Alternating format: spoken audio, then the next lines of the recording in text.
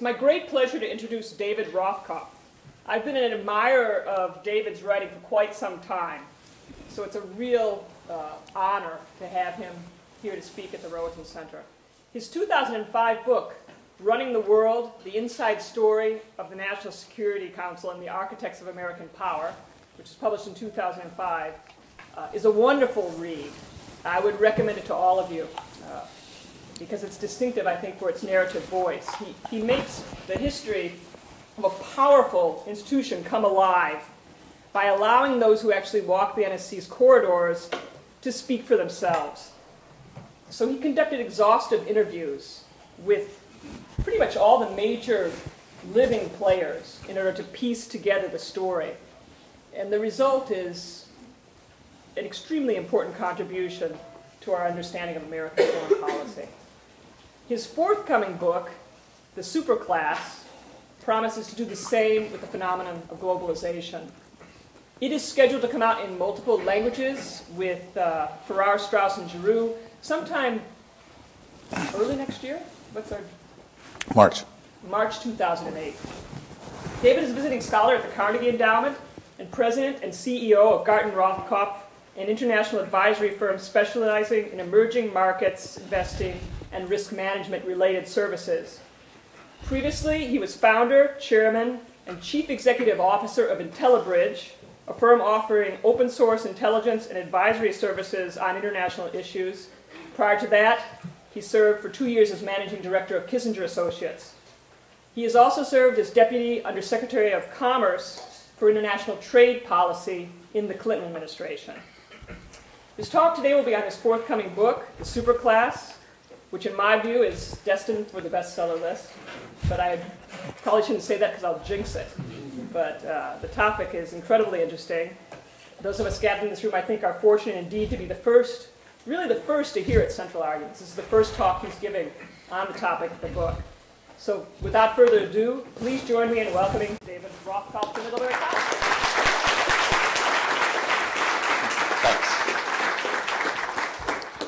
Thanks, Allison, to all of you. I really appreciate your hospitality. Allison is right. This is the first time that I am speaking about this new book. And so, however interested you may be in how this talk turns out, I'm even more interested. It's going to be a bit of a voyage of exploration and discovery for all of us, I think. I'll talk about it for 20 or 30 minutes, maybe. And then we can talk about a broad range of issues, anything that's on your mind. I'm probably the least academically reputable discipline, which is I'm a generalist.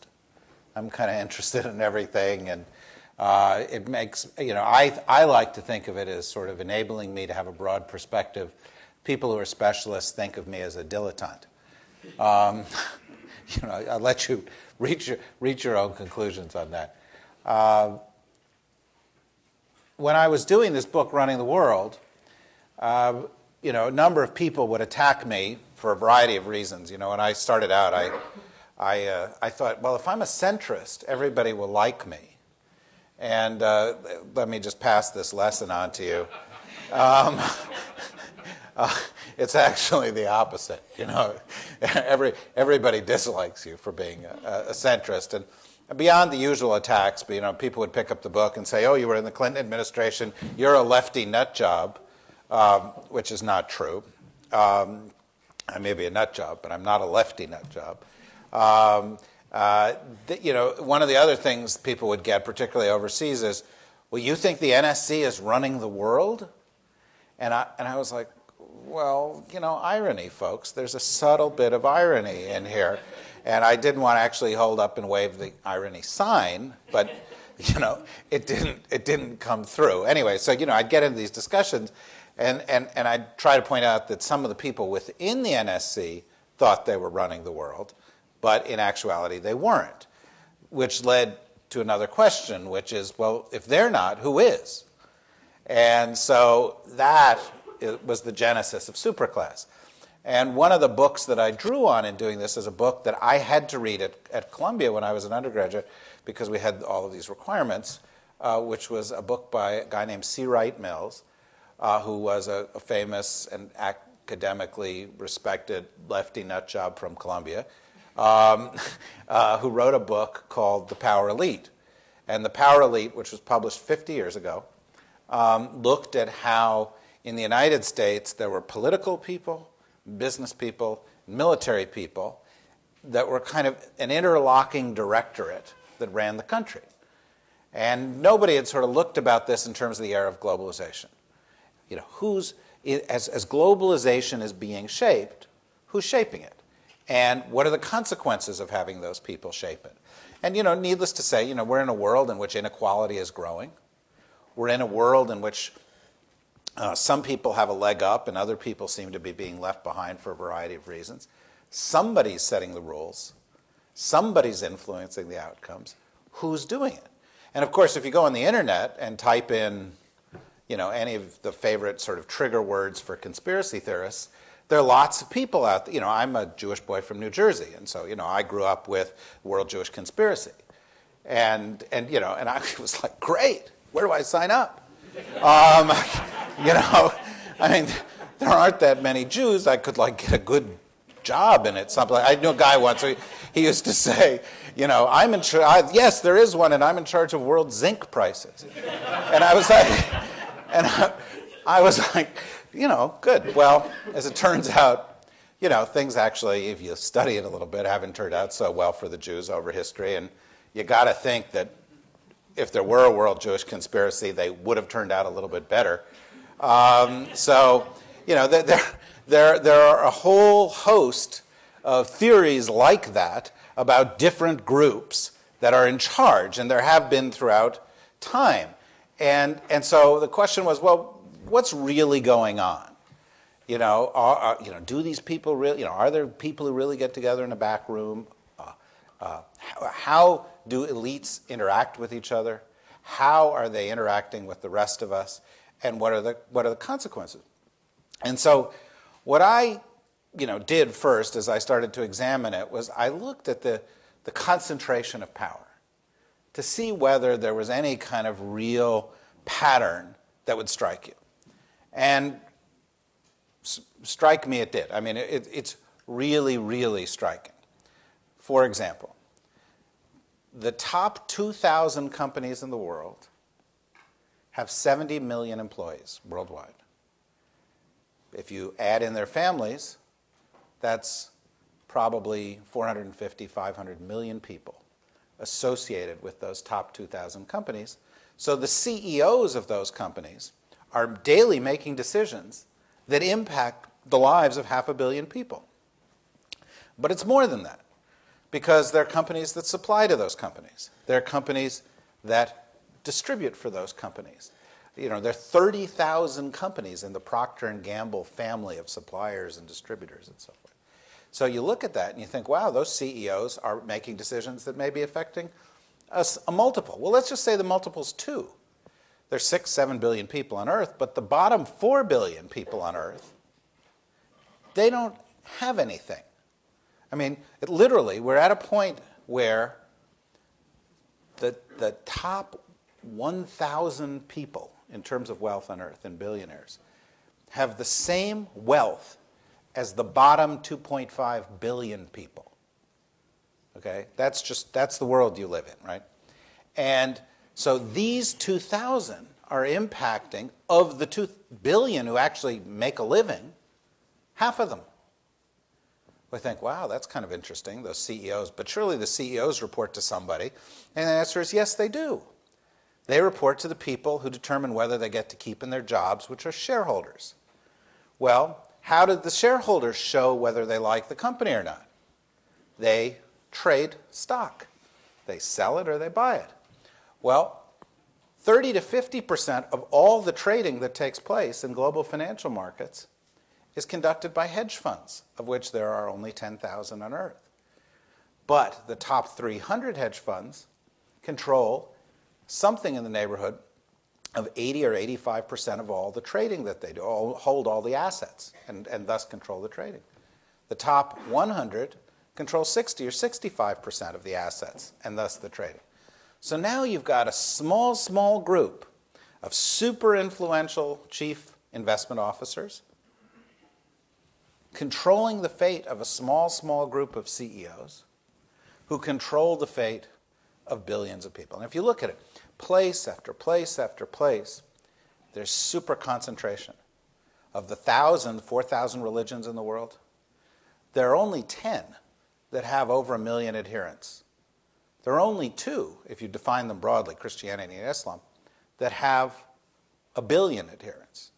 So very concentrated. There are only 2 people in the world that have there are 2 people in the world that have the ability to have launch authority over 90% of the world's nuclear weapons. Right? The President of the United States and the President of Russia.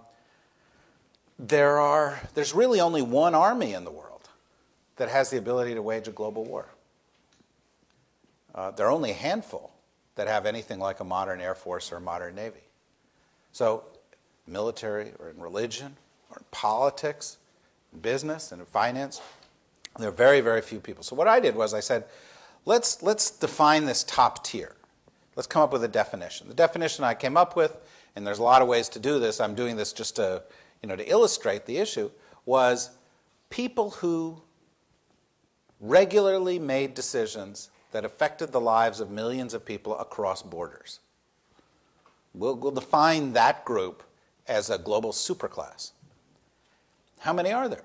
So we started counting them up. The heads of the biggest companies, the heads of the biggest financial institutions, the heads of the biggest government agencies, in governments that could do that. Most governments in the world don't actually influence millions of people across borders. Most of them are inwardly focused, and most people in them are fairly weak and can't make decisions that impact them. So we ended up with about 6,000 people. 6,000 people out of 6 billion people. So each one of those 6,000 people is 1 in a million. And those 6,000 people we were then able to study. And when you look at a group of people like that, you see some really stark and fascinating things, some of which might not surprise you, some of which might outrage you. 94.7% of those people are men. Okay, but just as a footnote, more than half of the people on the planet are women. The single most underrepresented group of people on the planet in the world's power elite are women. Okay? Most of them are old white guys. They're average about 60 years old. They're on one side of the Atlantic or the other. Kind of astonishingly to me, almost 30% of them went to one of just 20 colleges. Now, that's this is 6,000 people from every corner of the earth. And if you pick this list of 20 colleges, almost 30% of them went to one of those 20 colleges. So it's a pretty homogeneous group. And then periodically you would find them gathered in places around the world. Davos, Switzerland, for the World Economic Forum, you got a couple of thousand of people like that. Or at Bilderberg, or at the Bohemian Grove, or at the Boao Forum in China, or at Carlos Slim Helou's Fathers and Sons meeting, which he has set up for the fathers and the heirs to the biggest businesses in Latin America. And in every industry there are things like this where you get the top guys together, but they're meeting with each other. And if you look more closely at the group, you notice that this group has globalized more rapidly than any other group. Why? Well, first of all, they have the means to globalize. Now they've got internet access and they've got phones and stuff, but a lot of them have planes. A lot of them have the ability to travel easily. There are 10,000 private jet aircraft in the world. And of the 10,000 private jet aircraft, maybe 1,500 of them are Gulfstream G5 aircraft. And there are a bunch of other makers of those kind of things. But there are a few thousand people, the people who run companies and governments. We're going someplace isn't about a pain in the neck. you know, they don't wait in line to go through. You know, you just call up the guy and say, you know, get the plane ready. You go down to the general aviation terminal. You get on the plane. If the weather's lousy, you tell the pilot that you want to go to Barbados. I mean, it's not, you know, it's not quite that simple, but it's a lot easier for them to get around and to go to these forums and interact with each other. So this is the most rapidly globalizing group on the planet. They are also, however, the group that is having the greatest influence on globalization. Now, having said all of that, these guys, and they are mostly guys, these guys are not, you know, co-conspirators. Many of them are rivals. But what happens is that periodically their interests align. If you're a billionaire or you're the CEO of a company, even if it's competing companies, your interests align. You'd like less regulation. You'd like lower taxes. You'd like more freedom to move about from place to place in the world. And if you look at the history of the past 25 years of the world, a kind of a consensus has emerged. And I would say one of the greatest powers of the people of the superclass, because they're running the companies. You know, you ever go into a meeting, if you go into a room with a teacher, and the teacher says, you know, the funniest guy in the world is Dane Cook, you know, who's actually not the funniest guy in the world, and in fact, as far as I can tell, is not even a little funny. But if the teacher says the funniest guy in the world is Dane Cook, you know, you might think the next day to come in and say, well, you know, I saw Dane Cook in this dumb movie with Jessica Simpson, and boy, was he funny. Why? Because it's the teacher, and you're going to get a grade. And if your boss says, you know, X, I believe in this, or I believe in that, oddly enough, you're going to start to adopt some of those views. So the greatest power of the superclass is the ability to shape conventional wisdom. And the conventional wisdom about how the world should work over the past 25 years, you could call it Reaganomics or Reagan-Thatcherism, or you could call it Volcker Greenspanism, or you could, with deference to my friend Tom Friedman of the New York Times and the Nobel Prize-winning economist, you could call it Friedmanism. But, you know, what you end up with there is government bad, markets good, leave it to the markets, markets will take care of everything. Well, you know, how does that working for us all? Over the course of the past 25 years, inequality in the world has grown more rapidly than at almost any other time in history. It is almost as bad as it's been any time in history. It is worse in the United States in some places than anywhere else. The ratio of the richest fifth to the poorest fifth in New York used to be 8-to-1. It's now 80-to-1. The ratio of the salaries of CEOs used to be 25-to-1. It's now 350-to-1. Now, you've read about that. You read about it in paper for years and years and years now. Oh, CEOs, they get paid a lot. Have you read about the change in CEO pay structures? No. In fact, you find that the closer you are to the middle of this circle, the more you benefit from this conventional wisdom. There are studies that show that companies that have boards that have more professional directors on them, in other words, directors who are on a number of boards, pay their CEOs more, not less, even though there is not a single study that demonstrates that a big-name CEO improves performance. Not a single one. There's no evidence to support that this is a good idea. And in fact, there's some evidence to support the idea that it's not a good idea. So inequality is growing everywhere. And, you know, all of a sudden, you know, you end up being drawn back to, I'm sure an economist some of you have studied in the early part of this century, Vilfredo Pareto, who, in looking at income distribution in Italy, came up with the famous 20-80 rule, you know, which is 20% of the people have 80% of the wealth or the income. And in fact, the 20-80 rule is strange, and it's, you know, we could have a metaphysical discussion about it because it occurs everywhere. You know, if you're breeding championship rabbits, 20% of the rabbits produce 80% of the future champions. If you're picking jockeys winning races, 20% of the jockeys win 80% of the races. If you're in the record business, 20% of the records produce 80% of the profits and thus enable you to do the. I mean, it's just now. Sometimes it's 10 and 90. So, don't take me too literally here. But the point is, there's incredible patterns of concentration. And in fact, one of the things that I think we need to think about as we're looking at these elites, before you start getting out your pitchforks and your torches and say, let's go march on wherever these elites are and we'll get them out of office, is A, there have always been elites. B, elites emerge everywhere. You're at an elite academic institution. Okay? You fought like heck to be separated from other people and to get into a place like this. You will benefit from this system. So you're going to start rationalizing it pretty soon. You may be starting now in the middle of my talk here. The reality is that we need elites. And you can't escape them. They exist in everything. Look at tennis. There's everyday tennis players. They look like this. There's sort of better tennis players who beat the everyday tennis players regularly. There's a small group. There's the club champion who beats that person on a fairly regular basis. You might get the college level. Then you get the top pros, who are the way better, quantum level better. And then you get Roger Federer, right?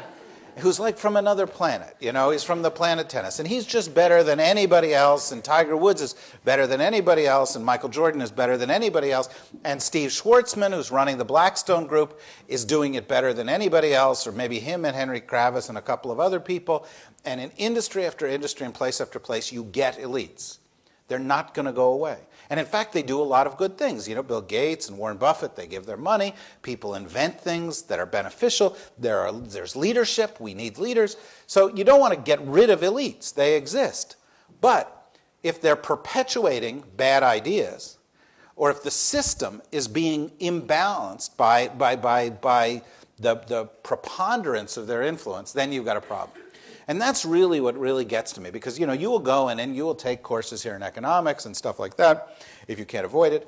And what will happen is that you will see that there will be a lot of studies on income inequality. But there are no studies on inequality in the distribution of power. And in your studies on income inequality, you'll read about people defending this system of leaving it to the markets. And I went around, I talked to hundreds of people, and they would say, well, it's much better than it used to be, because it used to be just kings had this, and now average people can have this, although the average people are now much richer and more removed from society than the kings were. And you sort of drill down, and they say, but what we've got is better because it's a meritocracy. Well, wait a minute. First of all, is it a meritocracy? Well, you've got this idea, the Horatio Alger notion, right? Which is, if you work hard, and you do everything, things will turn out. You'll succeed, right? Except that's not true. All of you know it, particularly those of you who are unfortunate enough to be, closer to my age. You went to college, you saw people who were less smart than you, who now have, giant homes and boats and all this other stuff. What happened? You worked as hard as they did. Well, there are some interesting factors in here that you don't read about in your economics books. Economics books, they're great because they say, this will happen because the system works this way, ceteris paribus. Okay? So some of you, it means all things being equal. Guess what? They're not. This system works great, all things being equal, except all things aren't equal. One of the most central absence of equality in the system is what I would call the inequitable distribution of luck. Now, oh, wow, that's ridiculous. That's, what are you talking about, the inequitable distribution of luck? That's silly. This is an academic institution. We shouldn't be talking about such a thing. Well, imagine for a moment somebody just like you, your DNA even, your brain, your energy, a perfect clone who works just as hard as you, except instead of being born in Scarsdale or wherever you were born, they're born in Papua New Guinea. Guess what? They are SOL as far as luck concerns, right? It doesn't matter that they have talent. It doesn't matter that they work hard, because geography is very cruel on the planet Earth. And most people are born in places where you can't succeed, where you don't get a piece of this pie. Most people are born in places where terrible things are happening. 30,000 children die every day under the age of 5 of preventable causes. Lack of water, lack of medicine, lack of food. Preventable causes. Do you know how much it would cost to fix that? For the world, roughly 2 months in Iraq. Okay, well, who's allocating the resources? 30,000 people, that's 3 World Trade Centers a day. Who's deciding that those people are less important than the one World Trade Center, which has cost $1 trillion and 680,000 Iraqis and 3,000 American soldiers and so forth? Who gets to make those decisions? Well, the system gets to choose. The system has a way. It has patterns. They send people to Middlebury, and then they go off, and they run big Wall Street firms, and then they get to pay for people's campaigns, and the people in those campaigns get to be president, and the people who give the money get to influence the president on the way things go. This is just the way it happens. Of course, Middlebury is an enlightened institution, so the more that happens, the better. But there are other institutions that are less enlightened, believe it or not. And so you end up with a system that is full of flaws in that regard. I'll just talk about 2 other things because I want to make sure that we stay within time. It's a 411-page book, and I'm on page 4, so I'm going to have to speed it up. But there are some other consequences of this, kind of big picture consequences that are worth thinking about. One of the most important of these is this. We live in a world in which there are 2 kinds of global institutions. Any of you taking a course in international institutions, you may want to write this down. 1, weak. 2, dysfunctional. Those are the only 2 kinds of global institutions that we have. Okay? They, you pick your favorite one, the UN, the WHO, the WTO, the OAS is a great one. It's a great building in Washington. The OAS is in. A lot of marble. It would be excellent for like bar mitzvahs and weddings. But other than that, it serves no purpose. Okay, but the reality is that this institutional void, particularly when it comes to major issues of globalization, is acutely felt. Who regulates global financial markets? Who responds to transnational threats? Well, the answer is usually either nobody or, damn it, the United States is getting involved again. It's one of those. It's one of those 2 things. But in some of those areas, interesting things have evolved. So, for instance, if there's a global bond market crisis, like there has been recently, what happens is that the head of the Fed calls the head of 14 banks. 14. In fact, the head of Goldman Sachs refers to this as the 14 families in a not quite as funny as you would think reference to The Godfather. And the 14 families get together in a room and they talk about how to manage the crisis. And this is the reason that you get people, perfectly well-intentioned people that I used to work with in the Clinton administration, other administrations, who say, we don't need regulation. We'll do self-regulation. Oh, come on. Can you imagine one of those bankers getting into a self-regulating taxi cab? Or brushing his teeth with self-regulated toothpaste? No, why? You can't trust those toothpaste makers, but bankers you can trust. But you get, and it's in area after area after area where big people in an industry will get together, where arms makers will get together. Now, I'm not talking about weird conspiracies. They just set up laws, they set up enforcement mechanisms, they support candidates and so forth. And what happens is that a huge amount of what is happening in terms of globalization is being guided by informal clusters of people, sometimes private sector, sometimes public, sometimes NGOs, mix. A lot of cases, NGOs get involved in important influential roles in this. Well, why is that happening? why don't we have stronger institutions? Well, the reason we don't have stronger institutions is in order to have strong international institutions, you have to cede sovereignty to that institution. Well, let me give you some career advice. If you run for political office and you suggest that we cede sovereignty to an institution that's transnational, you will be out of business.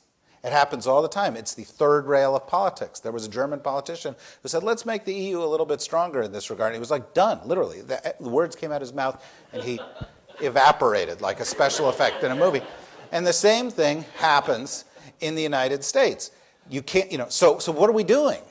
Well, we're making a trade, but we're not aware of the trade that we're making because we preserve our sovereignty, and in exchange we give up democracy.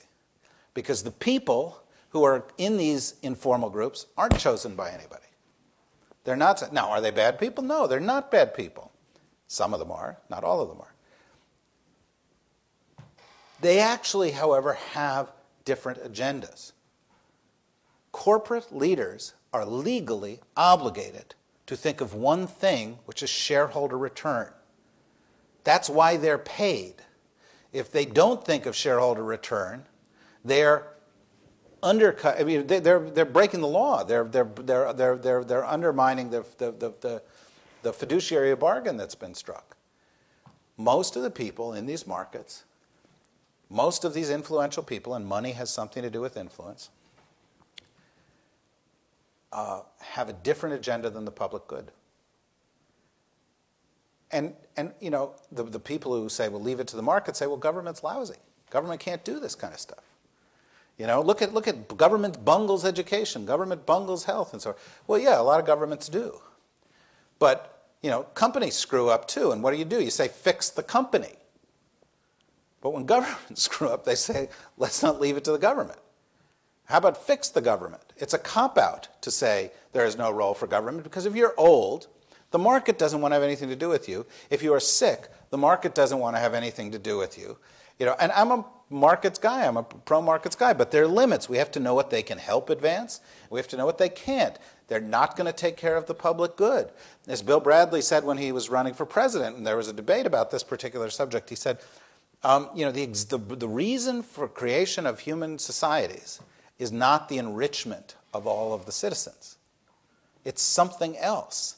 It's a better quality of life. Fairness is an issue in how a society works. I view the world as a spectrum, in political philosophy. Those who emphasize freedom on one hand, those that emphasize justice on the other hand. And we've been sort of overly tilting in the one direction, and you need to pull it back every so often, because there are huge, unprecedented, mind-boggling injustices taking place in the world right now. And while these people don't sit in a room and vote on it and have the outcomes happen, they influence it vastly more than we do. And if, think about it. You may think, well, that's, crazy conspiracy talk. But, who has more influence over the outcome of U.S. foreign policy, you or the CEO of Exxon? Okay? Who is going to touch more lives, you or Osama bin Laden? There are people who are in positions to make a difference. If the Pope says something, there are 1 billion people who, at some level, are being asked to listen, and many who believe that they should listen. So if they're a small group and they have more power, what do? Well, what happens in societies over history is we create government structures in order to regulate that balance. That's what happened. The Magna Carta says, well, you're the king, but you report to some other people, and so forth. But we're in the global era. This is happening outside of the realm of countries. The biggest players have sort of floated off of geographical bounds. There are 180 entities in the world that have annual sales or revenue flow in excess of $50 billion. The majority of them are companies. A minority of them are countries. Okay? Exxon is the size of Sweden. Okay? Except Sweden is organized around the idea that the government reports to the people and supports a public good. And Exxon is organized around the idea that the CEO reports to the board and the shareholders and supports the profitability of Exxon. Not an entirely bad thing, but there needs to be some kind of balance in there. And the balance is out of the system because now, corporations were created in the 14th century. The first corporation was a Scandinavian mining company that mined copper. And the brilliant idea behind a corporation was that you could have an entity that would have this fiction that it was like a human. It had certain rights, legal rights, that would accrue to it.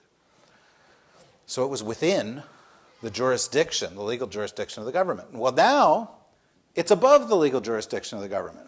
And what you've got is big companies will go and they'll say, oh, hi, you're Belgium. We'd like to be there. We'll locate some jobs there. We'll do this. But we don't want these labor regulations and we don't want these taxes. And you'll say, sorry, fella, we're going to do that. And I say, well, Mr. Thailand over here, he has a different idea.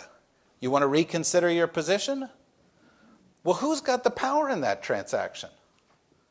Who's got the power? Well, the governments have some power, but the corporations all of a sudden have a different kind of power, and the system isn't set up to deal with it. The system isn't set up to deal with huge entities as bigger than governments, with a global agenda, with no sort of commitment or obligation to the public good, that have the same power as the lawgivers. We've come to a point, a juncture. It's like, 400 years ago in the birth of the nation state. Well, these things like nation states, they're not, they don't exist throughout history. If you look at all of human history, the idea of the nation state, which you accept as commonplace, has existed for a very small period of that history. And it's got to move on to something different. If issues are transnational and proliferation of weapons of mass destruction, preservation of the environment, spread of disease, immigration, commercial regulation, those are all transnational now. If you don't have institutions to deal with those, then they will be dealt with in an inequitable way. And inevitably, what has happened throughout history is that when inequalities take place of scale much smaller than ours, there's a backlash. And the backlash brings down the one elite and replaces it. Now, typically what happens is when that elite, whether it's in ancient Greece or in China or in the 19th century of America with the robber barons, is replaced, it's replaced by a bunch of people who stand up and say, we're going to bring down that elite because they're unfair to you, the people. And then they bring them down and they become the new elite. And the deal doesn't really improve for the people. They're just using that as a moment to switch control from one elite to another. Well, I think we're approaching a moment of inflection because the institutional structure and the legal structure of the planet Earth isn't working for the people of the planet Earth. It's creating huge disparities. It is not keeping up with the reality of what international society is like, and changes are possible. Now, you guys say, what are you talking about? Are you saying there's going to be a global revolution? I mean, the system at the core is going to change? Well, no, not necessarily, but yes, maybe. And we have to think this way because, I'm from a generation, I was raised, I was 6 years old, and somebody said, well, there's a Cuban Missile Crisis, and the Cubans, and we're going to have a nuclear war, and, I lived my entire life thinking there's going to be a global thermonuclear war. And, and all of a sudden, like in a couple of months, in 1999, it stopped being our concern. The Soviet Union, the most powerful dark force on the earth, disappeared. Okay? It happens all the time that the order changes. It happens frequently throughout history that order changes. And it changes when it's unsustainable. As Herb Stein, the chairman of the President's Council of Economic Advisors, once said, if something is unsustainable, that means it won't be sustained. Okay? We are now in a situation that because of the inequities, because of the obsolescence of the system, because of the concentration of the power in the hands of a few who aren't the same as everybody, tension is being built into the system. How it resolves itself will affect everybody in this room's lives. Now, one last thing, and I will wrap it up with this 60-second thing. This group of elites is changing. They are transatlantic now. In 20 years, they won't be. If you look at the 100 richest people in China, many of them now the richest people in the world, half of them are under the age of 40. They have a different view of the world. It's going to become a much more Asian group. That has implications. Now, I believe diversity, representing the world is a good thing. But one of the Asian views, just to be a little bit controversial about this, that prevails in all the governments of the region and many of the companies is countries shouldn't meddle in other countries' affairs. Do the deal and go home and take care of your own business. China, I'd be very happy to have your oil. Sudan, you take care of your life the way you want to take care of your life. And, compared to unilateralist American evangelical nuttiness, maybe that sounds like a refreshing change. But having said that, it's morally neutral. And good and evil does exist in the world. And consequently, having a system that runs towards moral neutrality, where there aren't forces out there saying this would be better and let's advance that which is better, that's not necessarily a good thing either.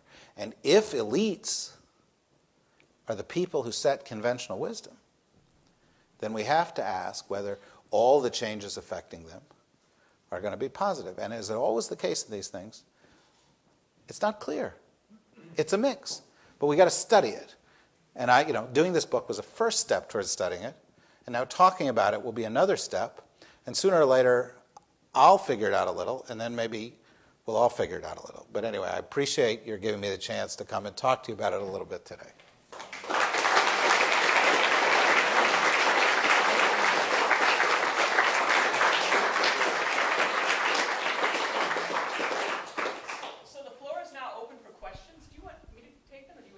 No, I'll just take them. I've been told people are going to get up and leave and stuff, and I'm, cool with that. I will probably cry softly to myself. So I'm going to make sure this ends at 1:30, so that you don't have the display of me breaking down in front of everybody. Well, let's start over there, and then we'll go over here. My name is Stephen. I'm a junior here. I was wondering if you've looked at the growth of the private security industry specifically, and what do you think is the challenges in that sector, and if there's any way of regulating them at all? You mean like the Blackwaters of this world? Blackwaters and Dynacores and Armor Group and all that stuff. This is your question. Say where you spent your summer. I was actually in Afghanistan for 3 months and more or less didn't research them specifically, but worked in areas where they had to do with these people. And all I can tell you is there's sort of the snowball effect of these companies. They're developing in Virginia or in San Francisco. They're developing in the third world as well. The militias are now registering as private companies. And I wanted to comment on that. Well, first of all, Allison knows more about this stuff than anybody. And so I'm a little bit reluctant to speak on the subject, but I can't help myself. And I do talk about it a little bit in the book. And it is an important phenomenon. Significant portion of what was, for instance, military force is now distributed by these groups. There are groups outside of Washington that will allow you to buy a group of Navy SEALs and deploy them in the world to do missions that once only a government could do. And there are groups that will, assume a lot of roles.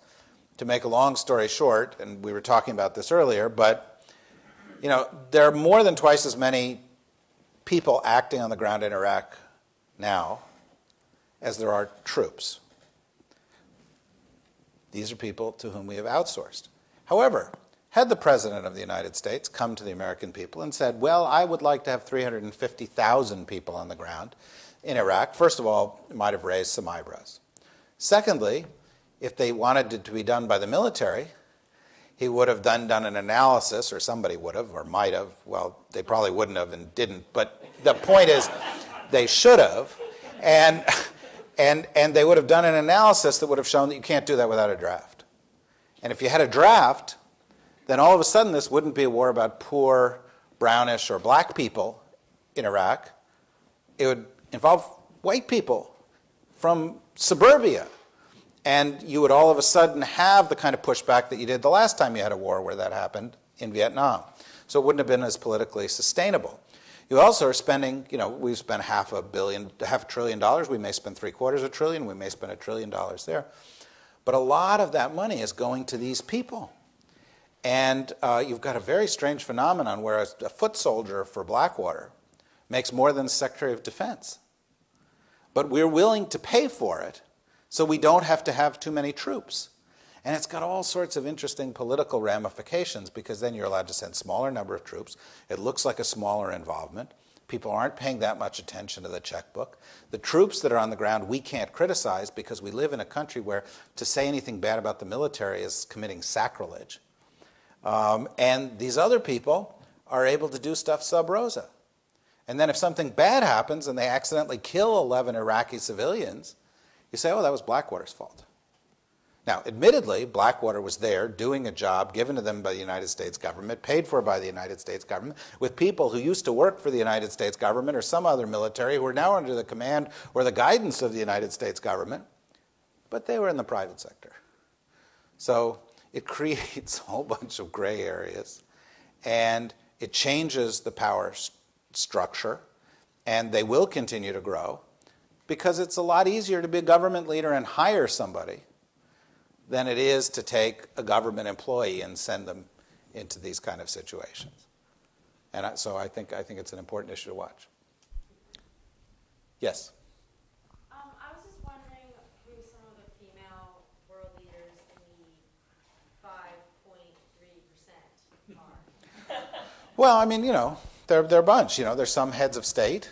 There's some heads of government. The president of Chile is a woman, and the president of India is a woman, and Chancellor of Germany is a woman, and there's some heads of some major multilateral organizations that are women, and there's some business leaders that are women. Although, and legislatures around the world, we're patting ourselves on the back. In the United States, what is it, 11, 12% are now women. I mean, there are some people, women, who have sort of made it up the chain. But I'll tell you one thing: I must have interviewed a dozen women CEOs. And I would say to them, there's this incredible misrepresentation here. Isn't it outrageous? And with one exception of the dozen people I talked to, they all said, oh, women get pregnant. They said, women go and do something else. It's just they can't work in the same way. And I was like flabbergasted because I'm a fossil, right? I went to school in the 70s. There was a revolution going on. Things were going to be different. Women were equal, all this kind of stuff. And it just sort of frittered away. There were some changes that happened, but all of these old views remain, and the women who are at the top are not champions of other women. Many of the women are at the top like being different. What do they all have in common? Do most of them not have families? No, some of them have families, but they have a lot in common with the people who have been successful. The ones that I talked to, they went to the right schools, they worked hard, they stayed focused, they were fairly lucky, and as most successful people are, they were pretty monomaniacal. And there's a little section in my book called The Psychopathology of Success. And the reality is that to get to a very high level, you have to set a lot of things aside. And if you went and talked to a head of state or a head of a big company, 8 times out of 10, not 100% of the time, you would find that they set aside things that you would consider absolutely critical to have a balanced life. And that many of them are highly narcissistic, and some of them are a little bit obsessive. And you can come up with a whole host of other psychopathologies that lead to success, which, although it has nothing to do with this book, ties to one of my few basic rules about life, which, since we're having a folksy conversation here in the Vermont countryside, I will give you one of my few basic rules about life, which is that unsuccessful people are kept from success by their neuroses, and successful people are successful because of their neuroses. Okay, there are no people without neuroses. But somebody could have OCD, and they like get up, turn around 13 times, touch their nose 13 times, can't get out of the house because they're doing everything 13 times. They don't succeed.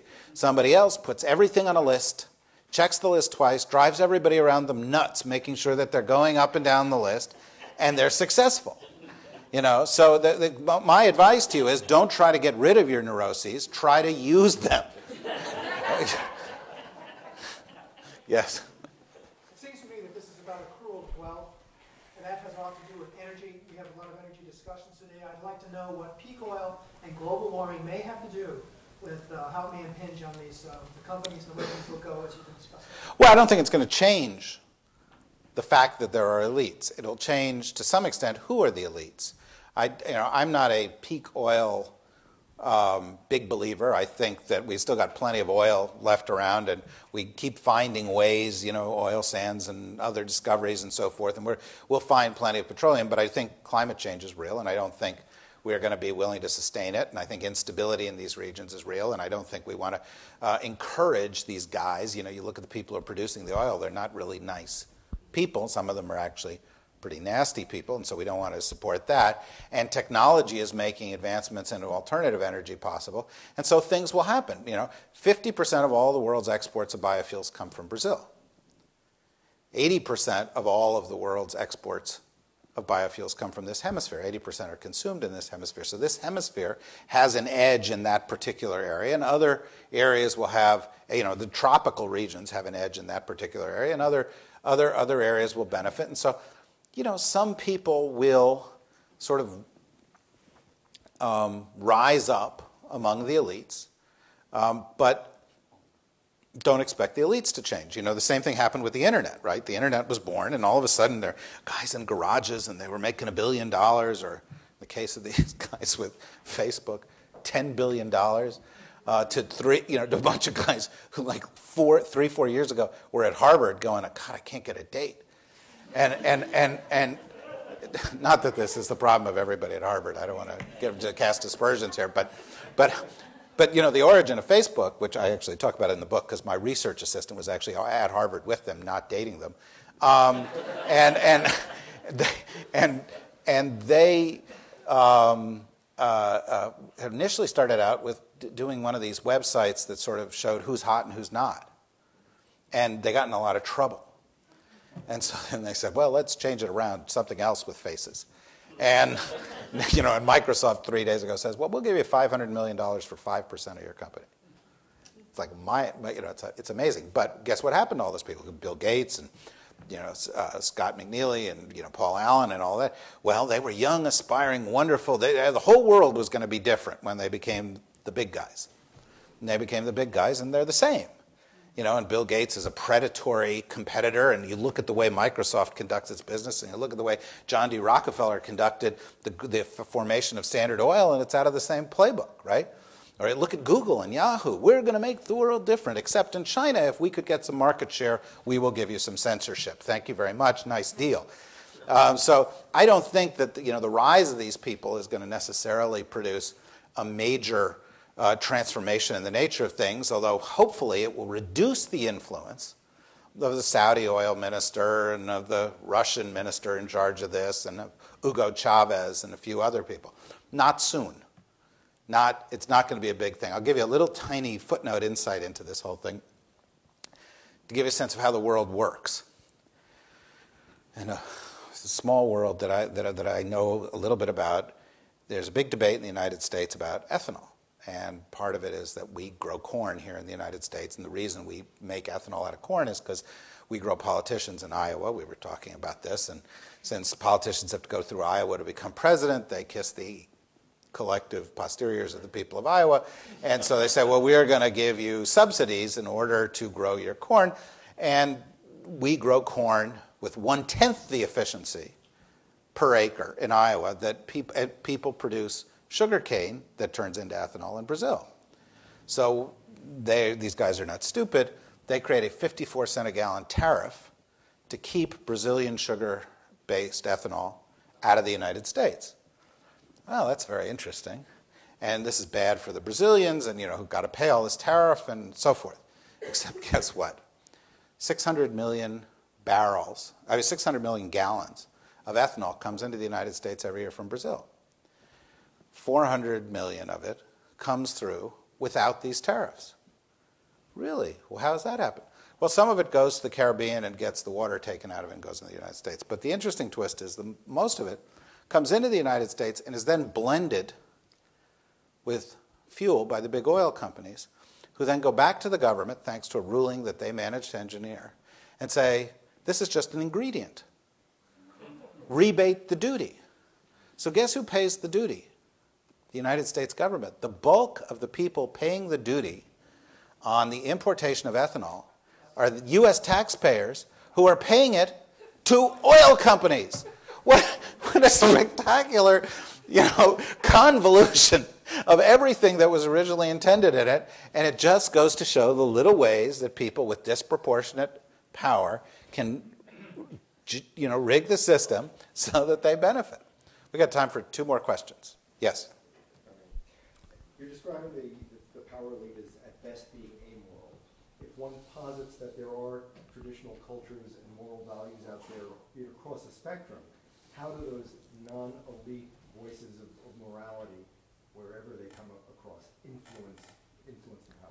Well, first of all, I wouldn't describe them as being amoral. I was saying there's a certain set of circumstances where you could see an amoral trend emerging, but I would describe the power elite, as any other group, as being polymoral.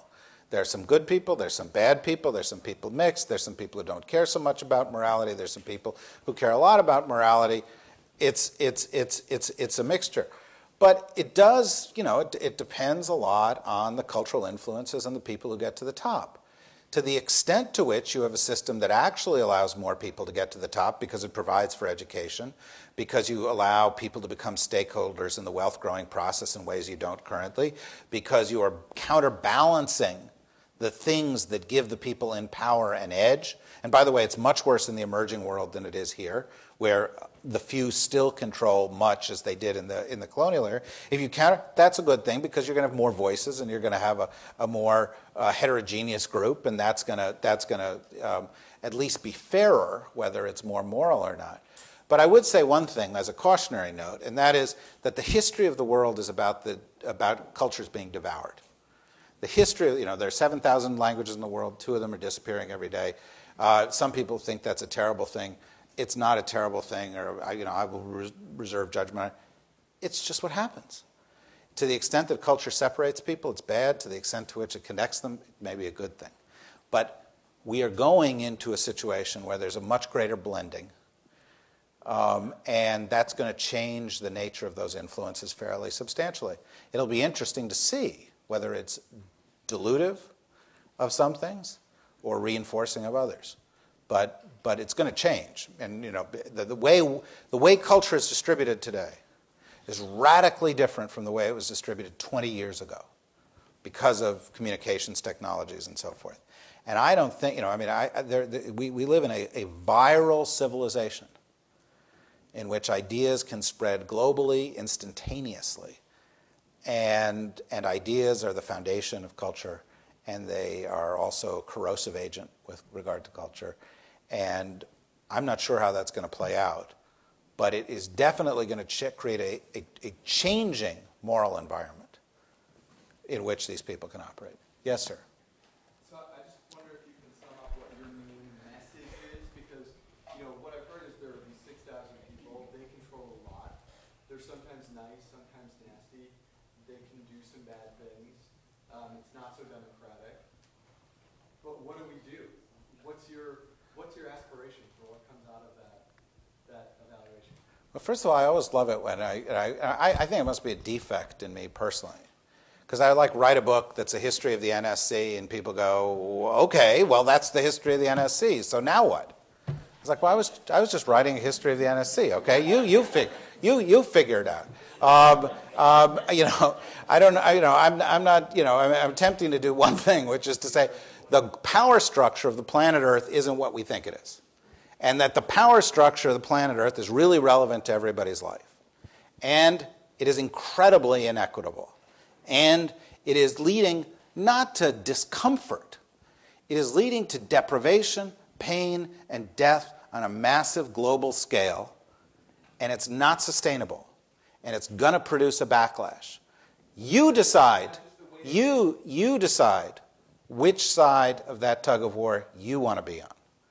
Okay? You decide which elements you wish to support and how you wish to work within that system. I am reporting a system. I could tell you what I think, well, if you can't pick it up from what I've said, I don't think I can help you. Okay, if you haven't picked up on the notion that I think that these inequalities can't stand, that we need stronger global institutions, that we need institutions based on a balance between freedom and justice and not an overabundance of focus in one direction, that morality is important in the way that societies are created, that misrepresentation of groups like women or people who are of different colors or a different culture is a flaw in a power structure, and that I believe in democracy as a foundation of government that is more important to me as a concept than sovereignty is as a concept, and that we are now part of a global community, and that we need how to use the same values that we would in a small town in Vermont with regard to a global community that we use, then we would improve the world significantly if we did that. I thought that was coming out of what I was saying, and if it wasn't, I apologize. But I think very often in the United States, particularly, we say, well, I live in a small town. I have small town values. This is a wonderful thing. And then he said, well, what if one family in your town had most of the money and didn't reinvest it in the town and didn't feel like they had to obey the law? How would you feel about that? And how would the town feel about it? Well, they would hate it. And they would show that family that they can't continue that way in the context of the town. Well, we're that family. We're the ones with that power. You probably, very few of you, will actually become members of the superclass.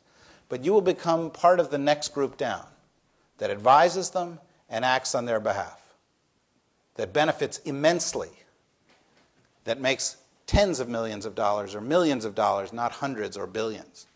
And you have a choice about the role that you want to play within that system.